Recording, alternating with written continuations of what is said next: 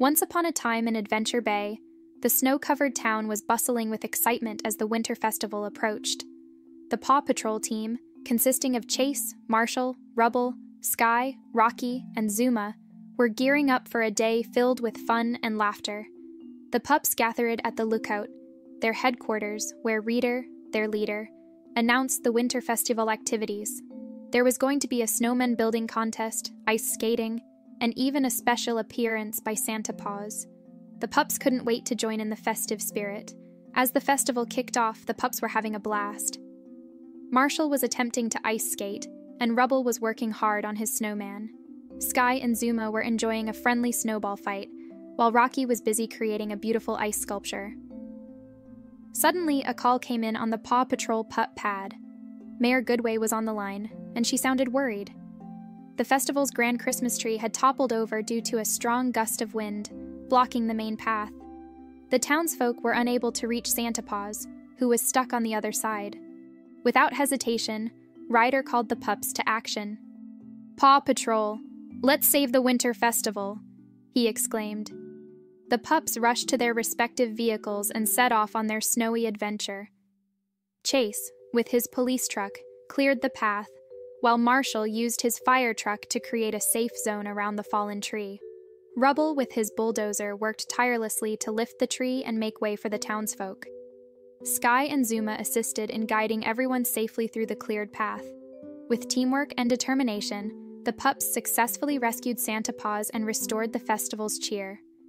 Mayor Goodway expressed her gratitude, and the townsfolk applauded the Paw Patrol for their heroic efforts. As a token of appreciation, Santa Paws handed each pup a special gift. Chase received a shiny new police badge, Marshall got a firefighter's hat, Rubble got a golden shovel, Skye got a pair of dazzling wings, Rocky received an art kit, and Zuma got a new surfboard. The Paw Patrol pups were overjoyed with their gifts, but they realized that the true magic of the Winter Festival was bringing happiness to the town. With the festival now in full swing, the pups joined in the festivities, showcasing their talents in the snowman building contest, ice skating, and even participating in a friendly pup race.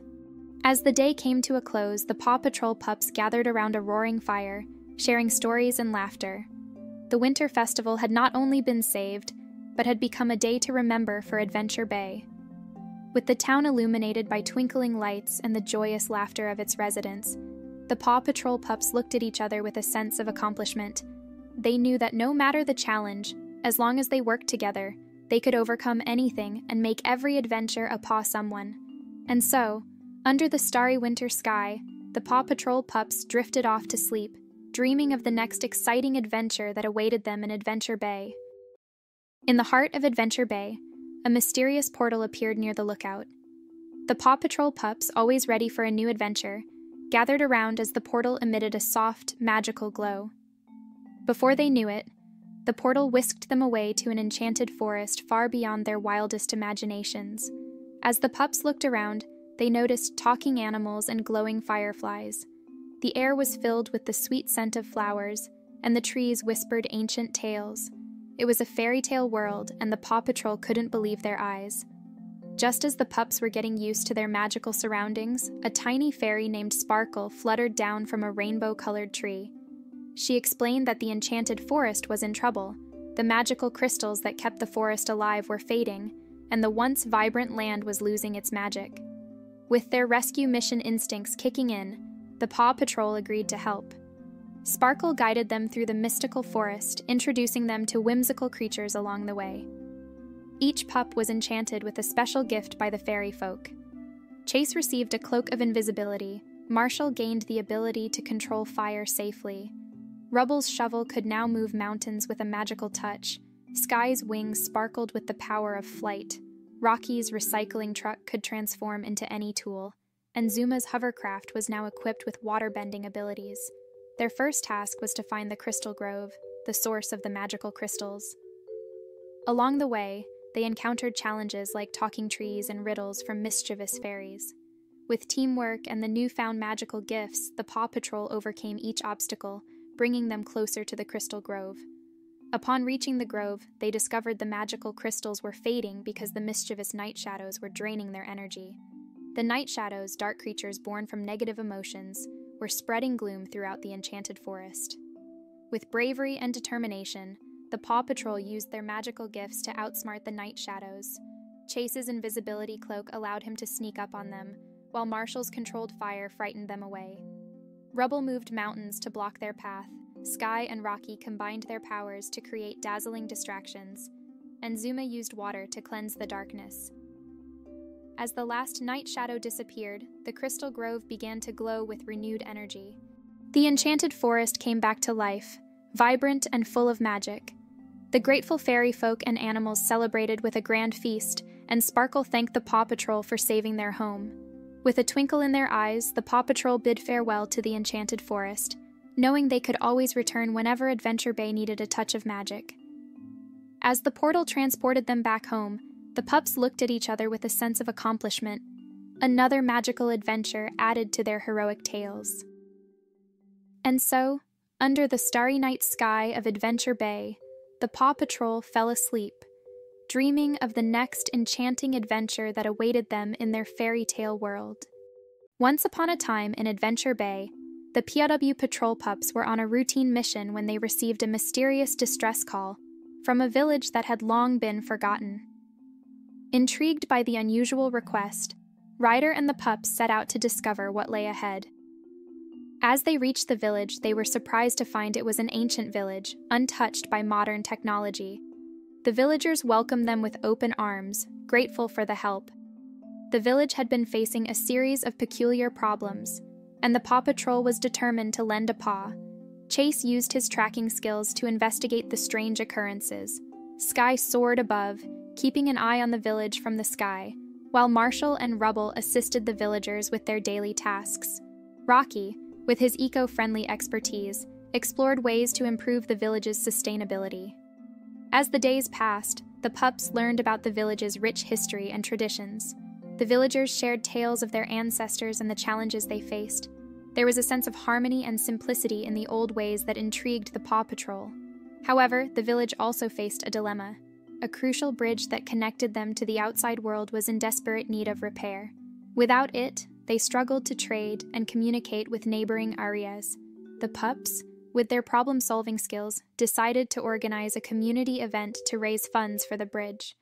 They collaborated with the villagers to host a traditional fair, showcasing the old crafts, music, and dances that had been a part of the village for generations.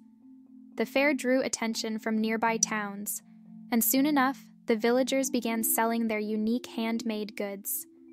Visitors were enchanted by the old-world charm and embraced the opportunity to support the village. With the funds raised, the Paw Patrol, along with the villagers, worked together to repair the bridge. As the bridge was rebuilt, the village found a balance between preserving its heritage and embracing positive change. The Paw Patrol bid farewell, leaving behind a village that had not only regained its connection to the world, but had also discovered the value of its old traditions in the process. The pups returned to Adventure Bay, reflecting on the remarkable adventure they had shared with the old village. It was a tale of bridging gaps, both in physical structures and between the past and the present, showing that sometimes the perfect solution lies in a blend of the old and the new. And so, the Paw Patrol continued to be ever ready for the next adventure that awaited them in Adventure Bay and beyond. One sunny day in Adventure Bay, Ryder and his trusty team of pups known as the Paw Patrol were enjoying some well-deserved downtime at the beach. The pups raced along the shore, played fetch with their favorite beach ball, and even built sandcastles. But just as they were about to enjoy their picnic lunch, Ryder's pup pad rang with an urgent call. It was Mayor Goodway, and she needed their help. A group of baby sea turtles was trapped in a net that had washed ashore. Without hesitation, Ryder called his team into action. Chase, the police pup, raced to the scene in his police cruiser, while Skye, the high-flying pup, took to the skies in her helicopter. Marshall, the firefighting pup, brought his fire truck, and Rubble, the construction pup, rolled in with his bulldozer. Rocky, the recycling pup, and Zuma, the water rescue pup, joined the effort too. Working together, they quickly freed the baby sea turtles and safely released them back into the ocean.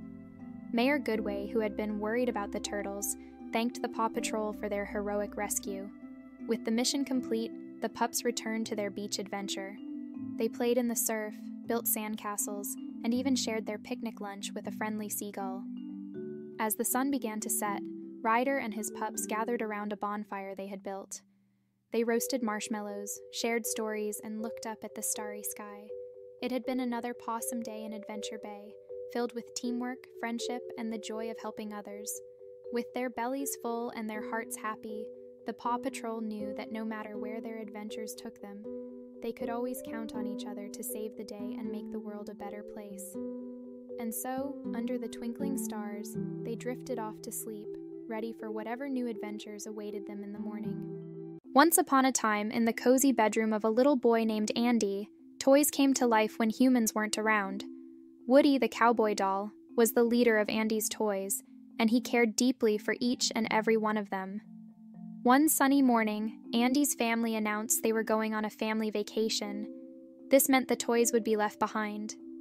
While the other toys were sad, Woody reminded them of the important rule: no toy left behind. As long as they had each other, everything would be all right. But an unexpected twist awaited them. Andy's neighbor, Sid, who was known for being a little bit of a troublemaker, acquired a new toy, a shiny and squeaky space action figure named Buzz Lightyear. Woody's position as Andy's favorite toy was threatened. Buzz, however, had no idea he was a toy, believing he was a real space ranger on a mission. Conflict erupted in the world of Andy's toys. Woody was determined to return Buzz to Andy's room before they left for their new home. In a wild chase, they ended up in the neighbor's backyard. In the backyard, Woody and Buzz discovered Sid's terrifying secret. He liked to take apart toys and put them back together in strange and scary ways. The toys Sid had already tortured filled them in on his methods. Woody and Buzz knew they had to escape, and they came up with a daring plan. Their plan involved using Sid's love of fireworks to create a distraction. While Sid was setting up a rocket, the toys came to life and terrified him. In the chaos, Buzz and Woody climbed onto the rocket. Just in the nick of time, they were launched into the sky. As they soared high above, Buzz saw the beauty of Earth from space. It was then that he realized he was just a toy and not a real space ranger. It was a moment of self-discovery and growth. Back home, Andy was about to leave for the new house when he couldn't find Woody and Buzz. In a heartwarming moment, Woody and Buzz landed in Andy's car just as they were about to leave. The toys were reunited, and Buzz had become an integral part of the group. The toys learned an important lesson. It didn't matter who Andy's favorite was. What truly mattered was the bond they all shared and the adventures they had together. With Buzz's arrival, they became a more diverse and stronger family. And so, Andy's toys continued to have many more adventures and play together every day when Andy was around. They lived by a simple yet powerful motto: friends stick together, no matter what. And they knew that they were loved, not because of what they were, but because they were Andy's toys. With those happy thoughts, Woody, Buzz, and all the toys nestled into their positions and waited for the next exciting day, for they knew there were many more adventures waiting just around the corner. And with that, Andy's room was filled with the soft sounds of a contented and loving family, both human and toy, falling into a peaceful night's sleep. The end. Good night, little ones. In the bustling town of Bedrock, there lived a family of cavemen known as the Flintstones. The Flintstones were a fun-loving and close-knit family who enjoyed their prehistoric life. At the center of this family was Fred Flintstone, the head of the household. One sunny morning, Fred decided to take his family on a thrilling adventure. He gathered his wife, Wilma, and their daughter Pebbles and shouted, "Yabba dabba doo! We're going on a dynamite adventure today." The family hopped into their trusty foot-powered car, and with a yabba dabba doo, they were off on a journey. Their first stop was to pick up their closest friends and neighbors, Barney and Betty Rubble, along with their son, Bam Bam. As the Flintstones and Rubbles cruised through Bedrock in their foot-powered car, they marveled at the towering stone buildings and the quirky creatures of their time. Along the way, they passed their favorite diner, the Bronto Burger, and made a pit stop for some prehistoric fast food. Their adventure took them to the heart of the beautiful and lush Rocky Ravine. Here they saw amazing geological formations made of brightly colored rocks, and the kids played near a bubbling tar pit just like their ancestors. After a fun-filled morning, the Flintstones and Rubbles decided to visit the Bedrock Quarry, where Fred and Barney worked at the Slate Rock and Gravel Company. The kids watched in awe as their fathers operated the heavy machinery and shared stories about their jobs. Wilma and Betty exchanged stories and laughter, showcasing the strong bond of friendship between the families. Feeling inspired, Fred suggested a friendly competition. They all decided to have a stone-throwing contest. Each member of the family took turns heaving their stones as far as they could. Laughter and cheers filled the air as they competed. Pebbles and Bam Bam, the youngest members of the group, were filled with excitement. They tried their best, and to everyone's surprise, the young ones tossed their stones the farthest. It was a moment of pride for the kids, and they celebrated their victory with triumphant shouts. As the day continued, the families embarked on a journey to a nearby volcano, which was known for its amazing hot springs. They eagerly dipped their feet into the warm, soothing waters and watched as the steam rose into the air. It was a moment of relaxation and serenity. The families decided to have a picnic near the volcano. Betty had prepared a delicious meal, which they enjoyed while surrounded by the breathtaking scenery.